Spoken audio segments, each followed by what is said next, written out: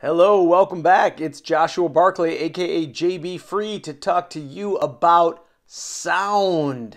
Sound is one of the most important waves that we can possibly experience. So let's just get right into it. We're going to describe sound waves and how they are produced. We're going to describe possible standing sound waves in a pipe that has either open or closed ends. We're going to determine the wavelength and frequency of such standing waves. We're going to describe qualitatively what factors determine the speed of sound and understand qualitatively the Doppler effect for sound in order to explain why there is a frequency shift in both the moving source and moving observer case. Let's start off with some sound fundamentals. Sound is a longitudinal wave. It's composed of compressions and rarefactions created by a vibrating object. Here's a demo of that. This is like an example that takes place in a gas. What do you suppose those little dots represent? Molecules. So those are the molecules. And now what I want you to do is look at this wave. And well, what do you call these parts that are all scrunched together? Those are compressions. What do you call the parts in between the compressions that are the molecules are all spread apart? Rarefactions.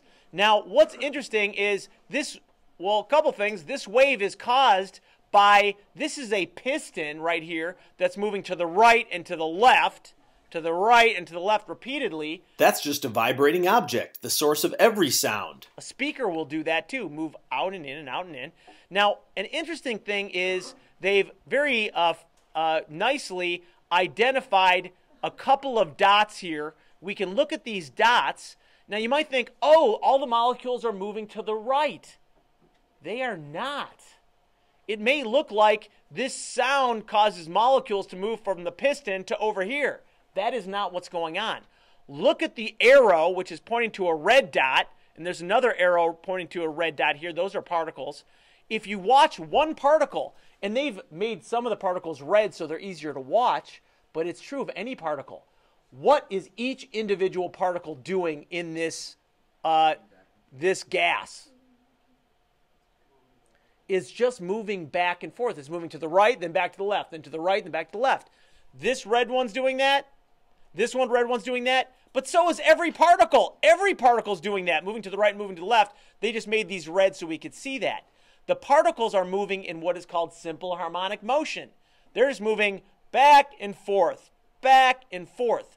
But the compressions, you can see the disturbance is what is traveling through this gas and starting here and ending up way over to the right. So you can see the wave velocity is shown by this right here where the velocity of the wave is moving to the right, although each individual particle is just moving right, left, right, left, right, left, and never getting anywhere. Similarly, when I make a sound like this, no molecules from here get to your ear.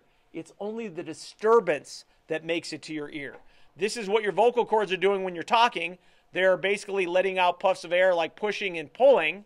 And then what's hitting your friend's ear is the disturbance, the longitudinal wave. Now, sound requires a medium. It will not travel in a vacuum. Here's a demo of that. This is simply a bell in a bell jar which the air is being drawn out of. So you can hear the bell, there's air inside the bell jar, but once the vacuum pump is turned on, the sound is not able to transmit through the air once the air leaves the bell jar. Now you may still hear a little bit of vibration, but the bell is connected to the bottom of this stand, so we may be getting some sound vibration from the stand itself.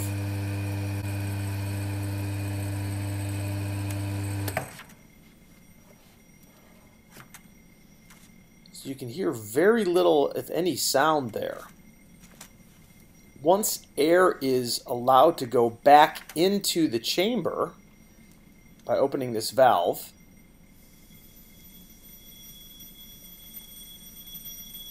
you'll start to hear sound again. Your eardrum goes in when think about this. What part of the sound wave, of a longitudinal wave, would have to hit your ear for the eardrum to get pushed in?